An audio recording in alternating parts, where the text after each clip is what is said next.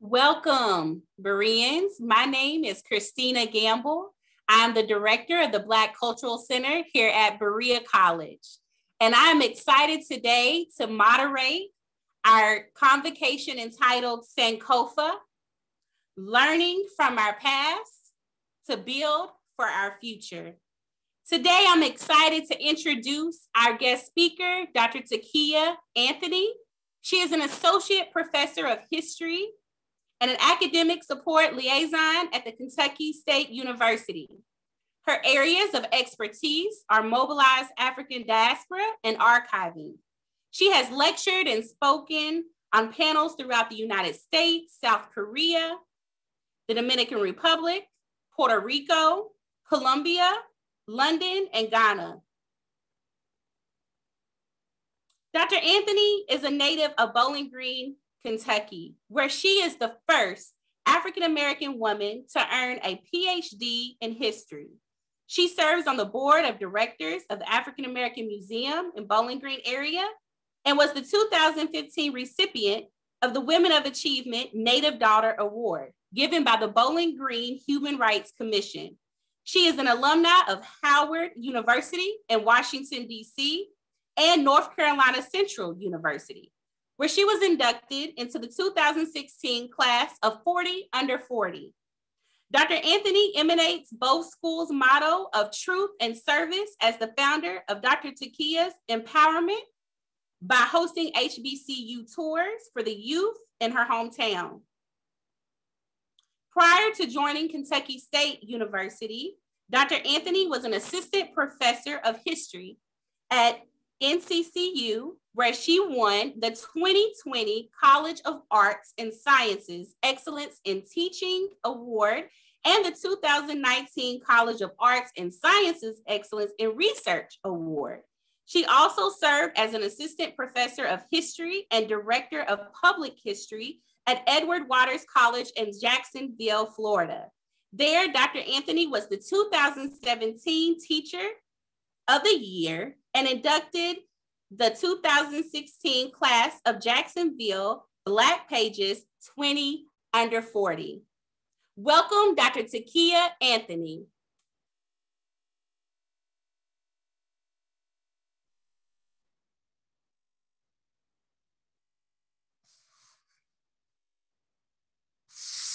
Thank you so much for that amazing introduction, and thank you for having me this evening. It is truly an honor to be here during Black History Month, and as a Kentuckian and an active member of the Association for the Study of African American Life and History, or as we say in short, ASALH, it is apropos that I share space and time with Berea College, the alma mater of Dr. Carter G. Woodson, the father of Black history. In the spirit of evoking Dr. Woodson and other change agents who transition, I would like for you all to participate with me in pouring libations. This is an African practice that commemorates the ancestors. As I pour this water into this vase, I will speak the names of ancestors, and at the end we will say Ashe, which loosely means so be it. All right, I will begin. I will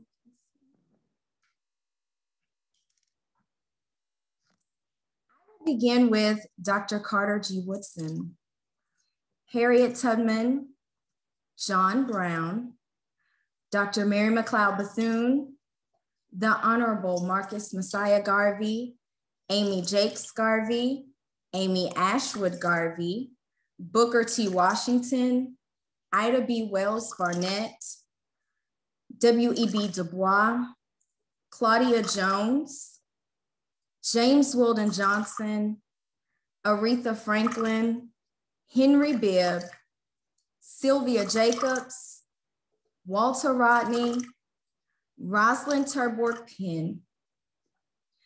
To all the ancestors known and unknown who fought however you saw fit to resist oppressions and forge a better future, which is now our present, I ask for your permission to allow us in your space to recognize your intellect. I ask you provide knowledge, wisdom, understanding, and clarity to all who seek the truth. I ask for courage as we continue to fight for justice and freedom. And I thank you for your courage and all the strides you made. We commemorate you as we say together, Ashe, Ashe, and Ashe. I'm going to share my screen so that you can see.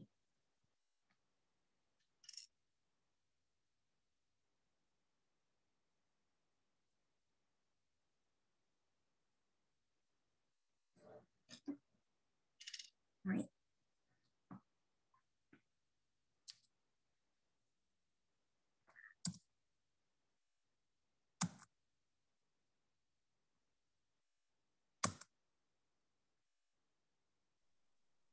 Click on the PowerPoint and then you can move it with your keyboard. Click on the PowerPoint and then. Just click some on, yeah, you can do that as well. Okay, thank you. All right, let's start with Sankofa.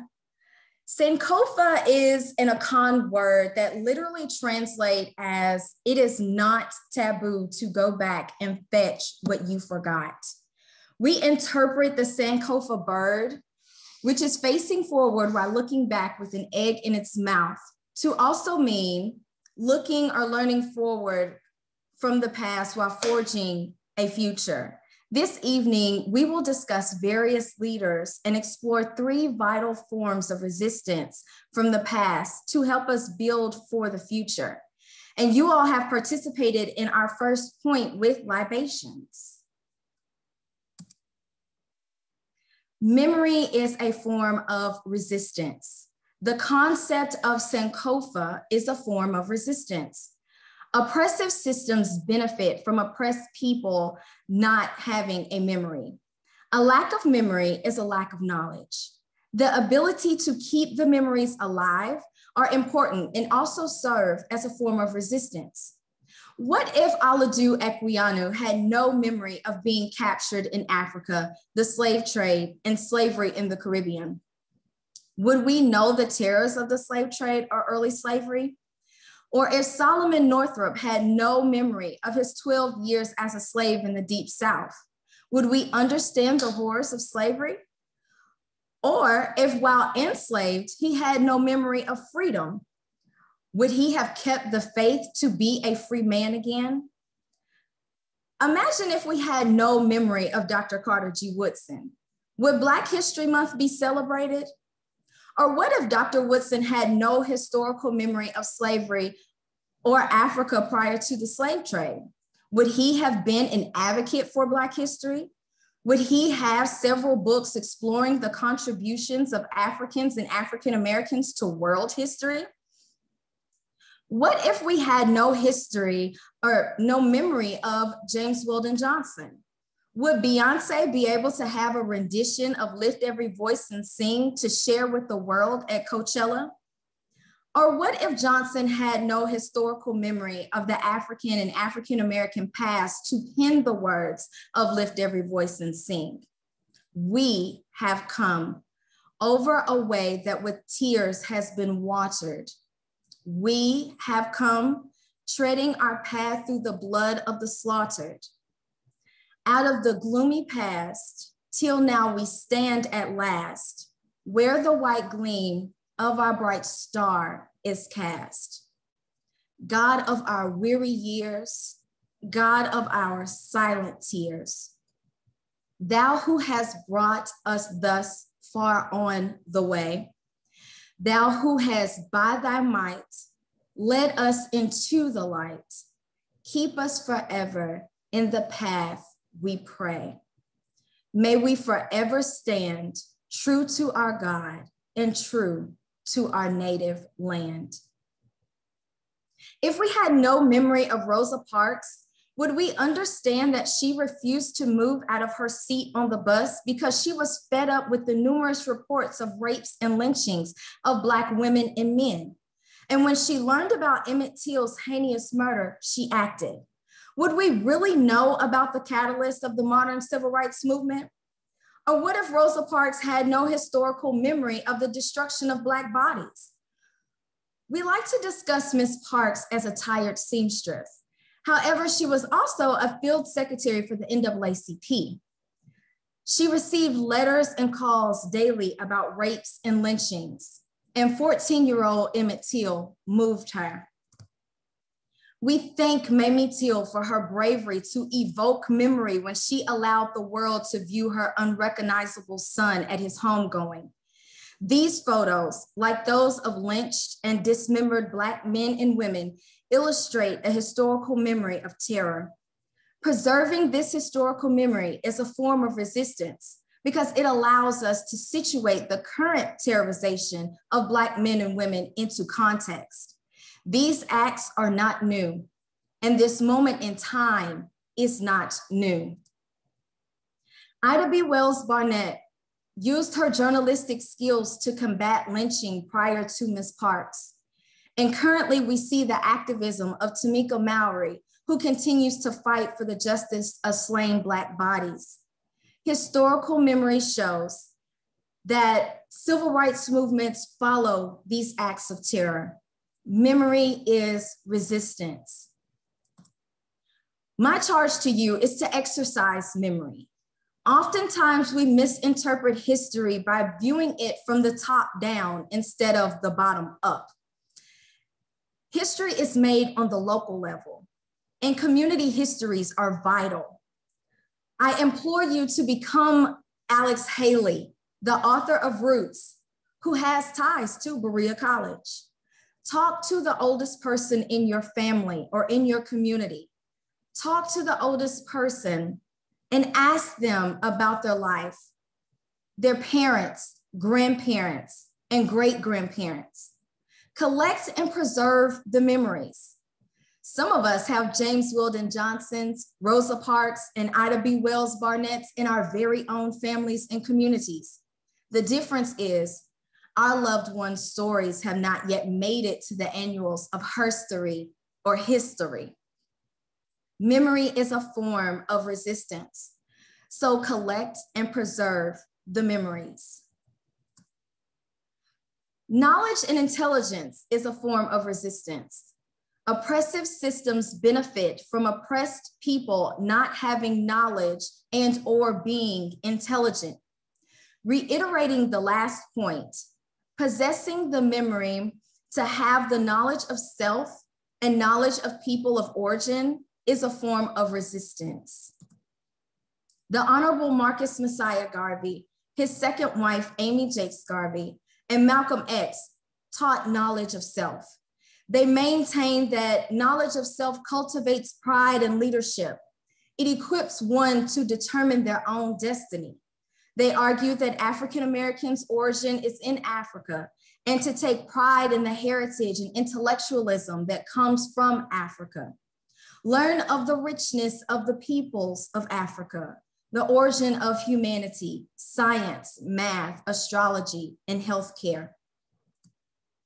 Know Mansa Musa, the Gold King of West Africa, and Ya Asantewa, the Asante Queen who led her troops against the British in 1900. And Menelik II, who ruled Ethiopia and defeated Italy at the Battle of Adwa when they tried to invade in 1896. Take pride in who you are and from where you come. Do not believe in the stereotypes that are placed on your race, ethnicity, gender, communities, or state.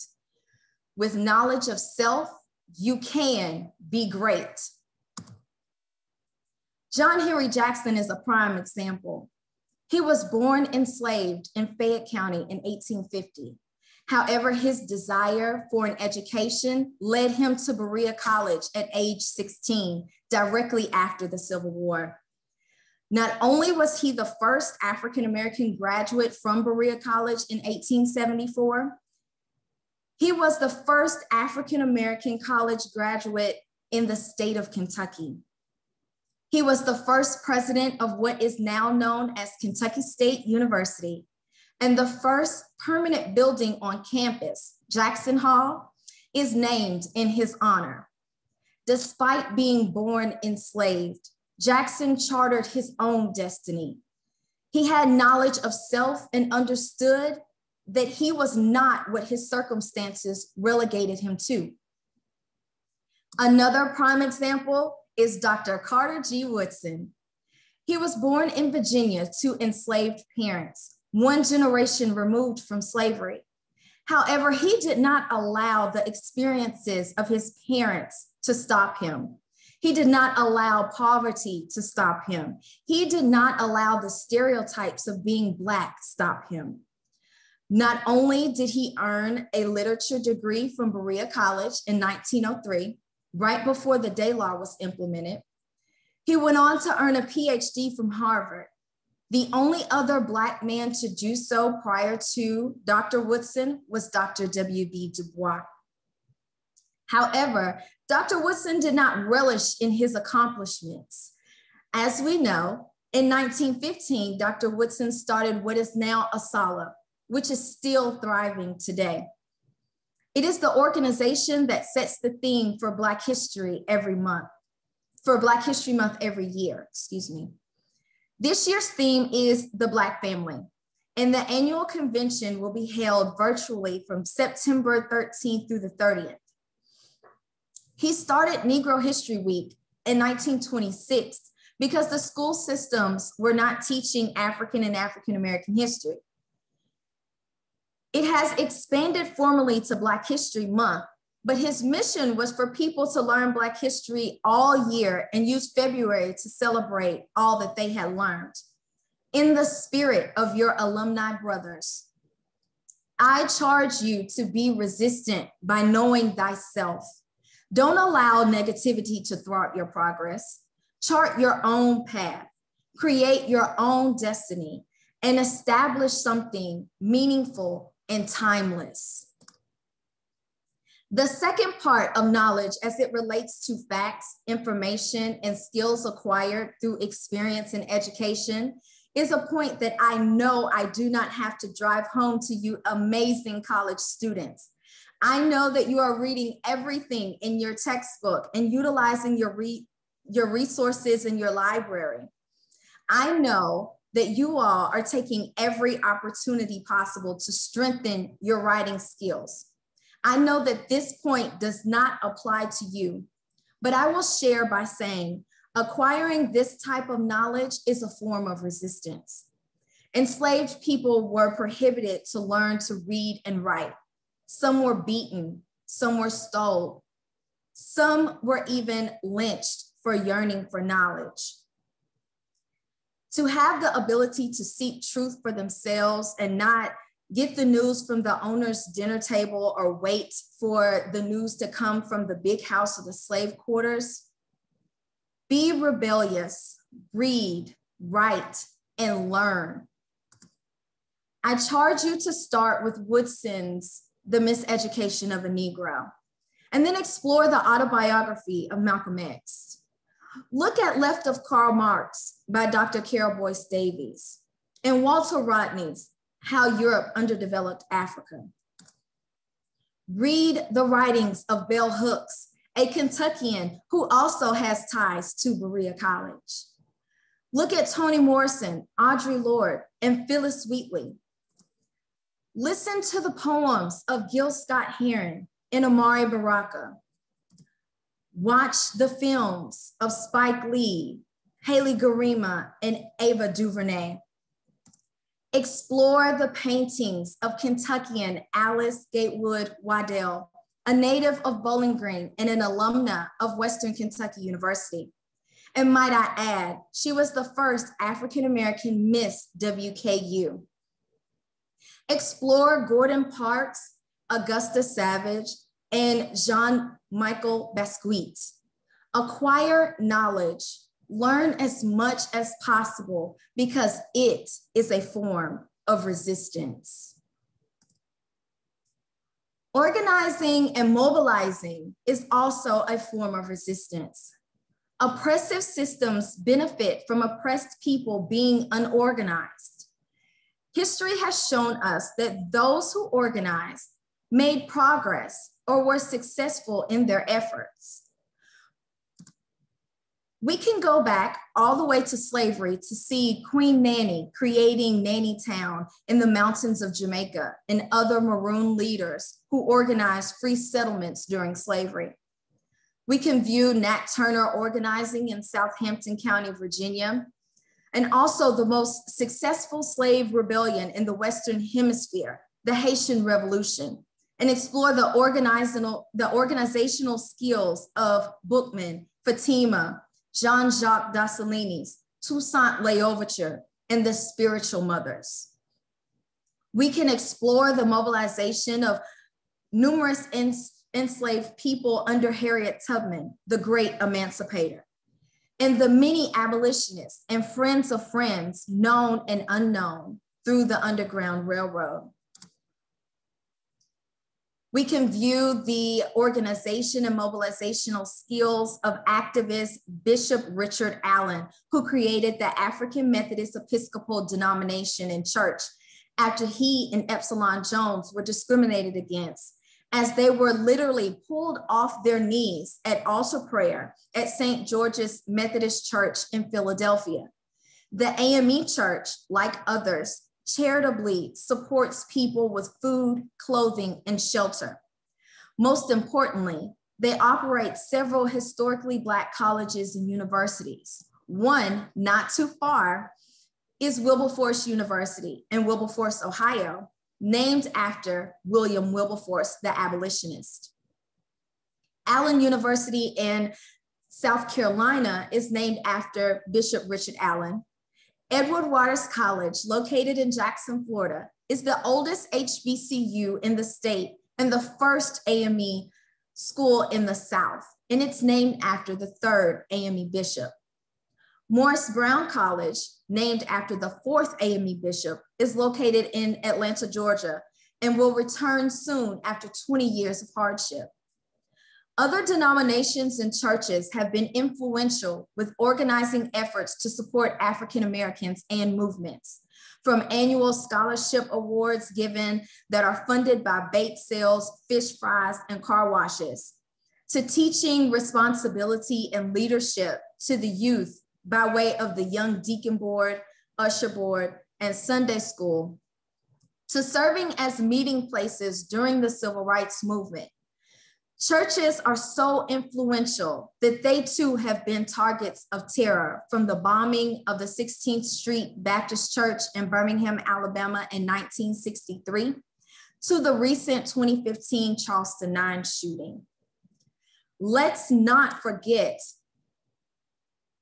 about the numerous women who organized to make the modern civil rights movement successful, from history professor Joanne Robinson, to Fannie Lou Hamer, Coretta Scott King, Septima Clark, Daisy Bates, Ella Baker, Dorothy Height, and Diane Nash, just to name a few.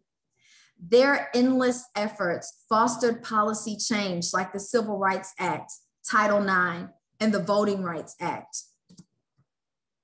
Kwame Ture, or some may know him as Stokely Carmichael, Angela Davis, Kathleen and Eldridge Cleaver, Bobby Seale, and Fred Hampton are a few who organized for the Black Power movement. Many were members of the Black Panther Party. Several of their programs, like the free breakfast and free health clinics, were co-opted into the federal government welfare program. Angela Davis is still fighting as a staunch advocate of prison reform. She supports the current defund the police movement as a former inmate who was acquitted. Today, people are organizing all over the world against injustices. They are planning marches, silent protests, forums, podcasts, blogs, vlogs, making music and writing poetry. Masses of people are resisting by organizing. The question is, will you contribute? And if so, how? Thank you.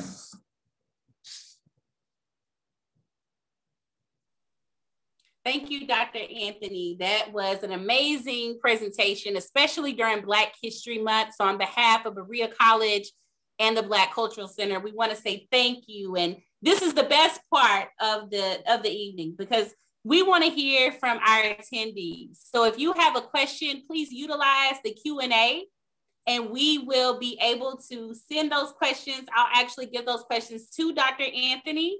So if you want to go ahead and start sending the questions to us, and we have plenty of time, I think, for some questions. So I'll just go ahead and get us started, but please go ahead and utilize the Q&A option. All right, so the first question to get us started, Dr. Anthony, is what inspired you to start a career and passion in history, specifically with the diaspora? Right, wow. I was inspired by my great-grandparents. I grew up with my great-grandparents, spent a lot of time in Campbellsville, Kentucky, for those of you all who might be watching, who might have heard of my great-grandparents, R.K. Ivory and Miss Fanny Curry Ivory.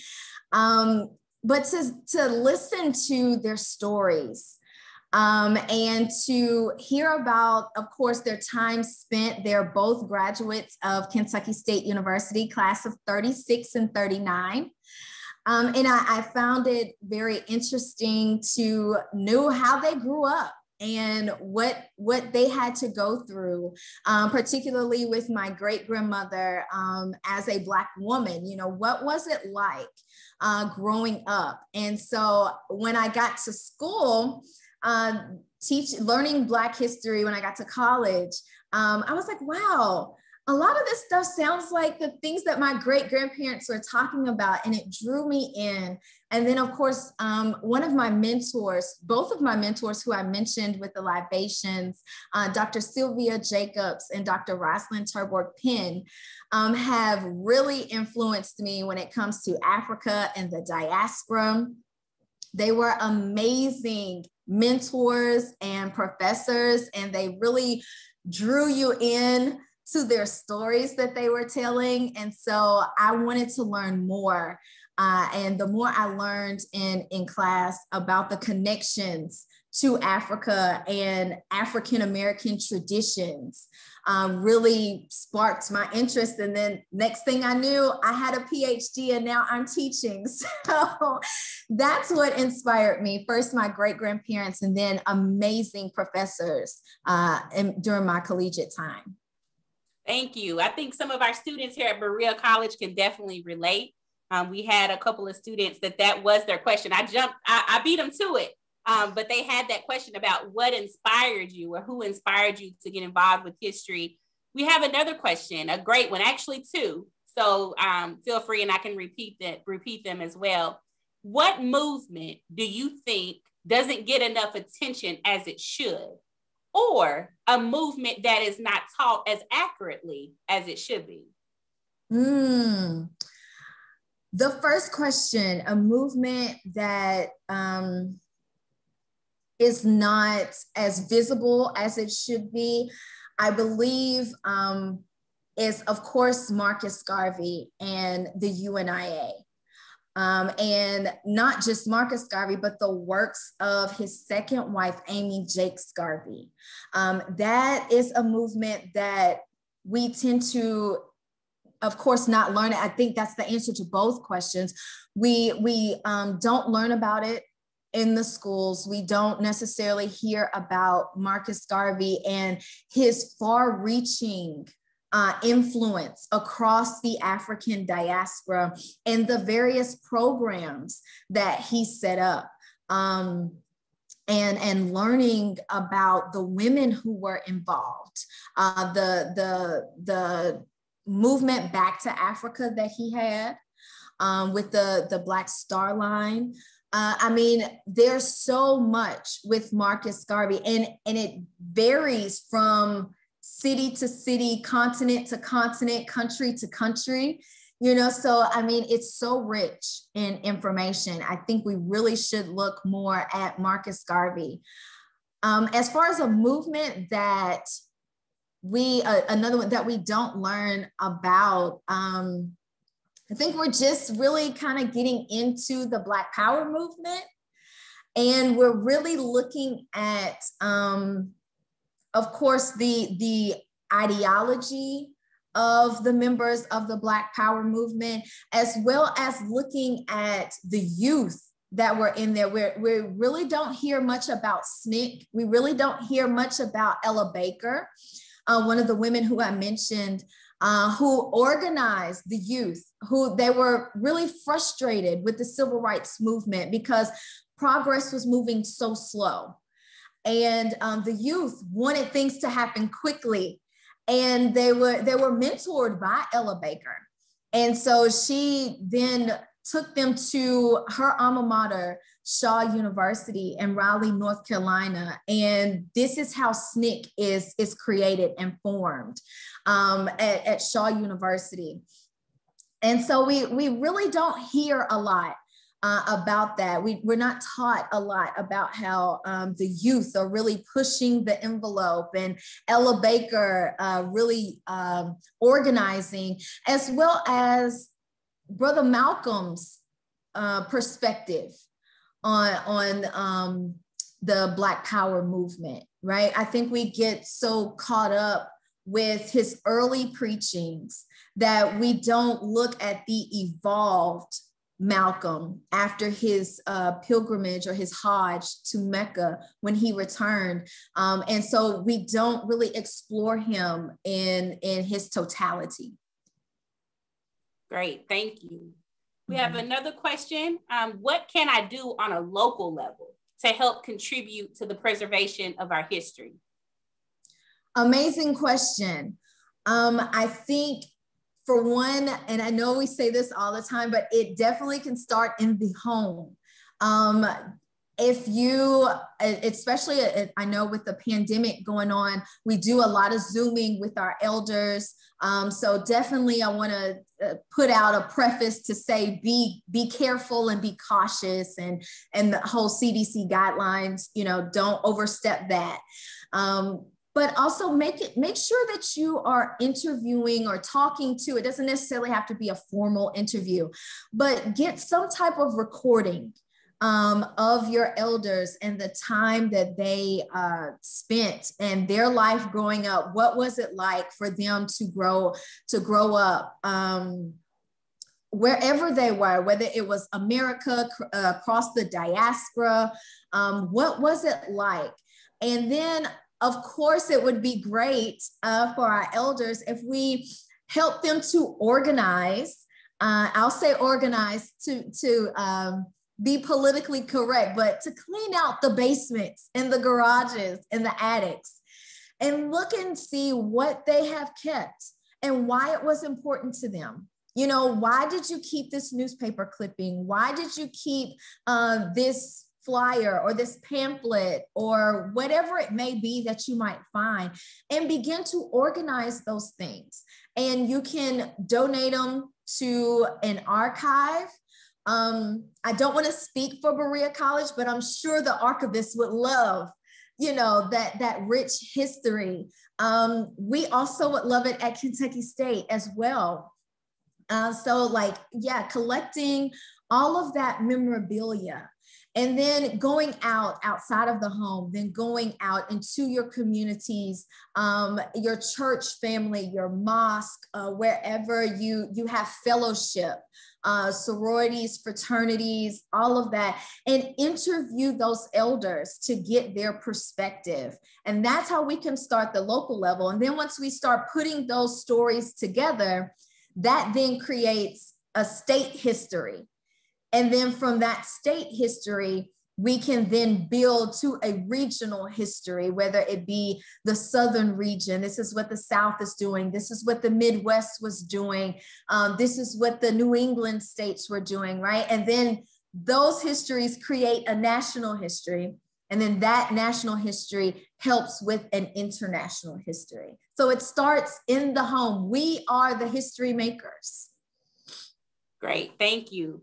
We have another question from a student, and this student wants to know, if you're interested in history, what does it take to become an effective historian, especially if you want to use history to change the world? Awesome question. Awesome question. I know you all have amazing history professors at Berea College, so definitely schedule some office hours and learn of the curriculum that is there, and start charting out your path for grad school. But definitely make sure that you're paying attention to everything. A great historian is a great researcher. Right. And so knowing how to ask those pivotal questions and being that why person, why did this happen? Why was this effective? How did this impact? Why was this impactful? Right. And learning the whys, and the hows and the how-tos, and really becoming patient. You definitely have to read a lot. You're definitely going to have to communicate with others and do interviews. Become acquainted with your archives, right? Your archivist is your best friend. I kid you not. The archivist is your best friend because they're going to know where the primary resources are, so that you can be effective and learn so that you can write, and produce scholarship. How do you become effective so that you can change the world? Do you the best way you know how. And I hope that makes sense, right? There's no blueprint, if you will, but making sure that you're teaching the truth, making sure that you're writing, making sure that you're sharing information with neighboring institutions similar to what we're doing today.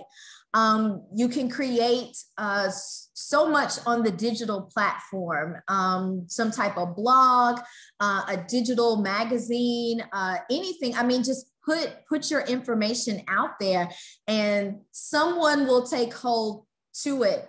And if you change one person, you're changing the world. And when I say change one person, meaning enlightening them with the history, teaching them something that they did not know.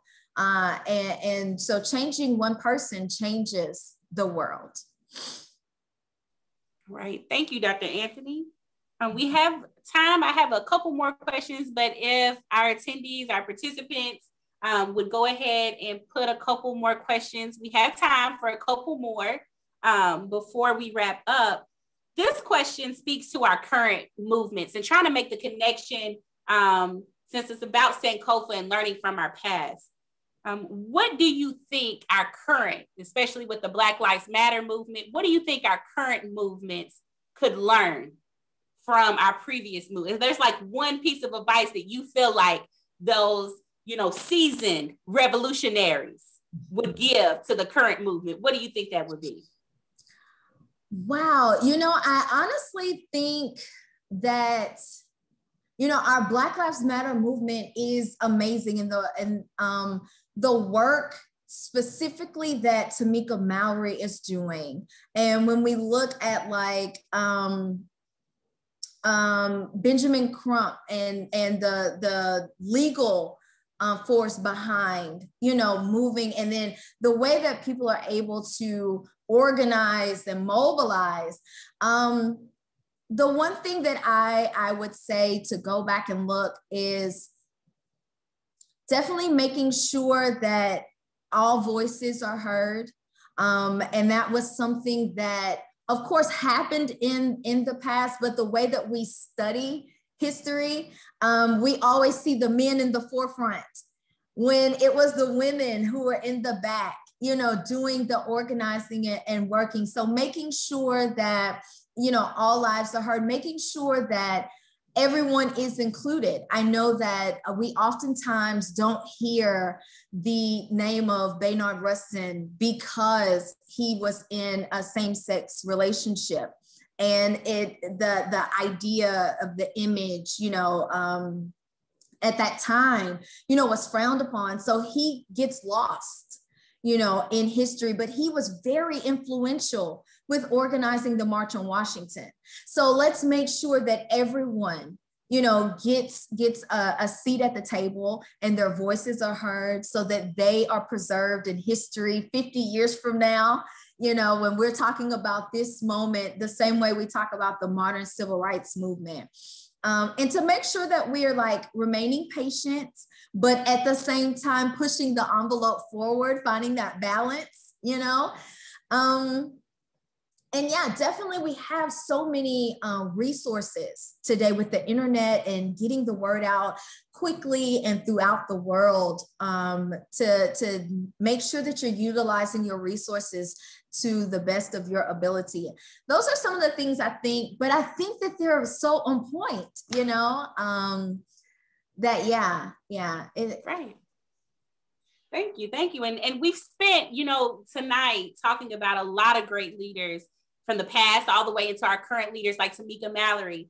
But I think it's also important to celebrate some of our leaders in academia and the work, the research that is being done. So you may not be on the front lines, but you know, we have different roles in the movement. And so we need our intellectuals, we need academia. And so if you could just share with us your research interests. I know that you have authored your book, you have a spoken word album as well. Could you tell? I know our students and our faculty and staff would love to know what research you're working on, and tell us a little bit about that.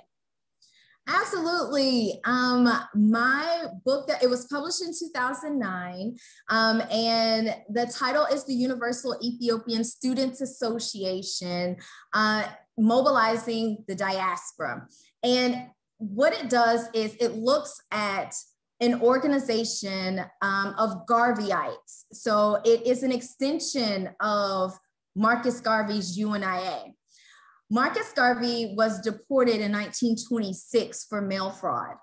And the Central Division of the UNIA, which is located in the Philadelphia, New York area, New Jersey, they were having some internal issues because Garvey is not there. Garvey's headquarters was in Harlem. And so without Garvey's presence, there was some internal issues. And so some of those members broke off and started the Universal Ethiopian Students Association. And at that time in 1927, when they started, the term Ethiopia was a universal term to mean Black. They were coming off of the heels of Ethiopianism, which is a movement that occurred. I mentioned Menelik II. And once he was able to defeat Italy at the Battle of Adwa, there was this great movement across the diaspora to celebrate Ethiopia and to recognize themselves as Ethiopian. And so this is where that term comes from. And so they were able to organize, and they got the blessing from Marcus Garvey to start the organization. And they really continued on with the mission of the UNIA, just under a different name. His second wife, Amy Jakes Garvey, worked closely with the UESA. And they started a journal. It's called The African, and she becomes a contributor, writing articles, and then she becomes one of the editors and the main editor of that journal, which is, she has those skills. She was the editor of the Negro World and the Black Man, the newspapers that the UNIA published. And so you're seeing this group in Harlem, located in Harlem, but with members across the African diaspora coming together to help fight against injustice, to help enlighten the diaspora with what's going on with their newspaper. They then, in 1935, are able to help Emperor Haile Selassie when Italy comes back to invade, or to try to invade. They then contribute $5,000 in the height of the Depression in 1935 to Emperor Haile Selassie. And he's able to take those funds and build up his healthcare system. They build a hospital. He gets ambulances. He's able to build schools. He's able to start his aviation program. And so the UESA was very, very influential during that time. And I write about them from 1927 to 1948. And so yeah, that is my first book that is out. And so we're still kind of digging up research to continue looking at that history, but definitely looking at Marcus Garvey and Amy Jacques Garvey. All right, thank you. We have another question from our audience tonight. What suggestions do you have to help us protect ourselves against metadata, capitalism, and racism, considering that a lot of us are using the internet to organize and share ideas? Great question. Absolutely, that is a great question. And I'm not quite sure if I know the answer, to be honest. I think definitely you have to tap into your intuition when it comes to things like that. I'm not the most technology savvy person to help on that end, but definitely use your intuition to know if it doesn't feel right to post something or to comment to something, then don't. And then as well, know that there are a lot of bots out there, and don't get sucked into the negativity. That's their purpose. Their purpose is to, get you to write something that could later become disparaging, to get you to, as the elders say, get your blood pressure high, and ruin your day, so that you can't be productive moving forward. So pay attention to those types of things, and don't let those trigger you. And as far as protecting yourself, I think the best protection outside of, the physical, making sure that when you're at a protest or at a rally, that as the elders say, you keep your head on a swivel and you're paying attention, knowing where the exits are, knowing where things are blocked off. But definitely make sure, especially we've seen especially last summer, we saw the tear gas all the time, making sure that you're equipped. Take some milk with you if you're tear gas, so that you can quickly come back to making sure that you have water with you to stay hydrated, making sure that your cell phone is charged just in case you have to get away from your group. Go as a group. Don't do anything individual or isolated, just in case someone has to contact your parents or a caregiver to let you know, and then let people know what you're doing. Right? Let people know, and definitely connect with organizations, so that if you are in an instance where, especially if you're purposefully wanting to be arrested to make a stance like they did in the modern civil rights movement, and they filled the jails, if that is the objective, making sure that you're connecting to the organization so that they have the bail money and they know the proper protocol for bailing people out of jail, and so that this is a smooth transition, because the idea is to make a point, right? And to draw attention to the issues that are being fought for, right? And so I would say that. And then of course, reading everything possible. Read about the movements, read about the civil rights movement, read about Marcus Garvey and the UNIA, read about the early civil rights movement that occurred directly after slavery, and what we call the Reconstruction era and all of that. Learn about the Black Power movement and the Black Panther Party, so that you can have some idea, because the surveillance has always been there, and the surveillance will always be there. So understanding those tactics will help you to move forward in present day. I hope I answered that question. I think you did. And I think you touched on other issues, because my question, my follow-up to that would have been, what advice would you give to current students who are activists? You know, this is a college where we have faculty and staff linked. They'll be linking up with students. I mean, these are COVID times, so we can't physically link up, but we're there protesting with our students. We're there being supportive of our students.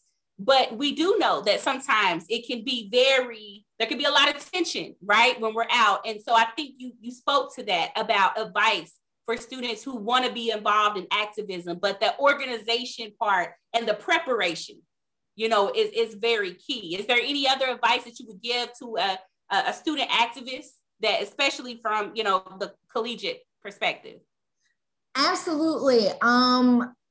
Definitely understand that this is a movement and not a moment. So don't be in such a rush to complete everything, right? Things take time.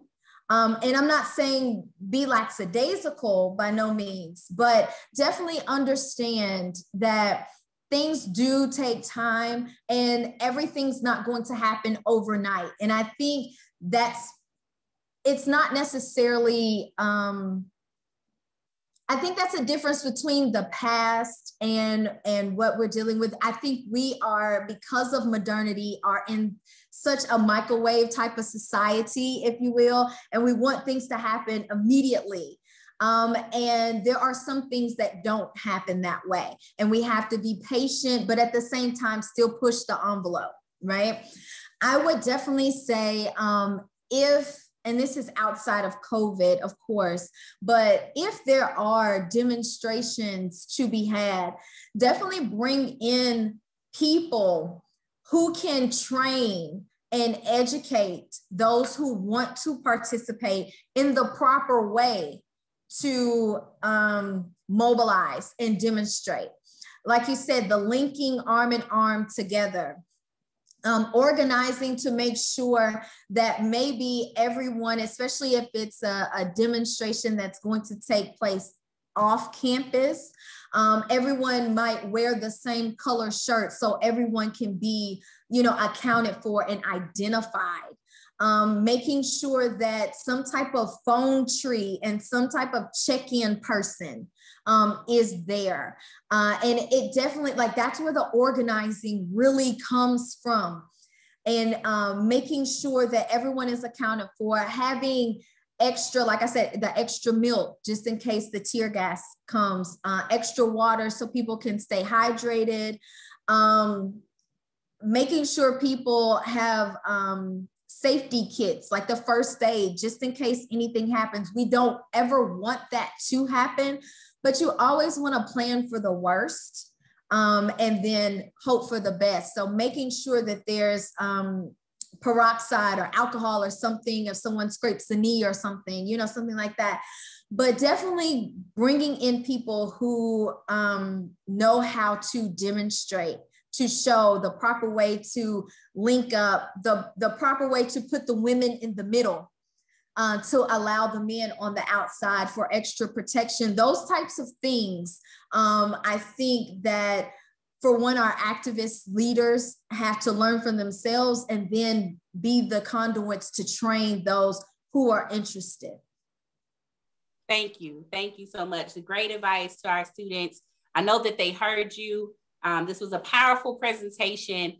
On behalf of the Black Cultural Center, we want to say thank you for participating in Black History Month, of course, but also we want to thank you for being the guest speaker for this convocation. And with that, I also want to thank Tomas for getting all of this together, and IS&S for making this happen. People will be able to view this later. It is being recorded. So I'll let Tomas give the closing remarks, but thank you. Thank you so much, Christina. I'm so happy that you all could join us tonight. And I want to, again, say thank you so much, Dr. Anthony, for that presentation, for all the comments and answering the questions. Of course, to my dear colleague, Christina, the director of the Black Cultural Center, for serving as moderator. And not to forget our AV engineer, Kyle Wooten, behind the scenes. Kudos to you for the technical support. Next week, please join us for the Robbins Peace Lecture with Father Greg Boyle, who will talk about his work with marginalized populations in Los Angeles. So that's next week, same time, same place.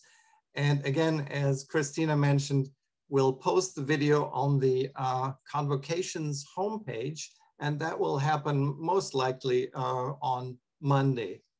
Okay, we hope to see you next week. Stay safe, everyone. Tread carefully, and good night. Bye-bye.